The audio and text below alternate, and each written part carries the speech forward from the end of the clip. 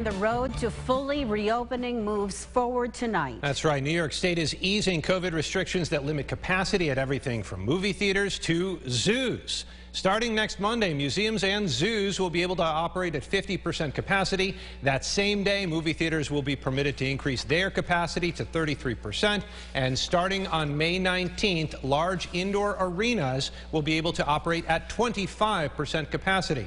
Governor Cuomo says this is another chapter in rebuilding New York State. We're not just going to rebuild. We're not just going to replace. Reimagine what we should be.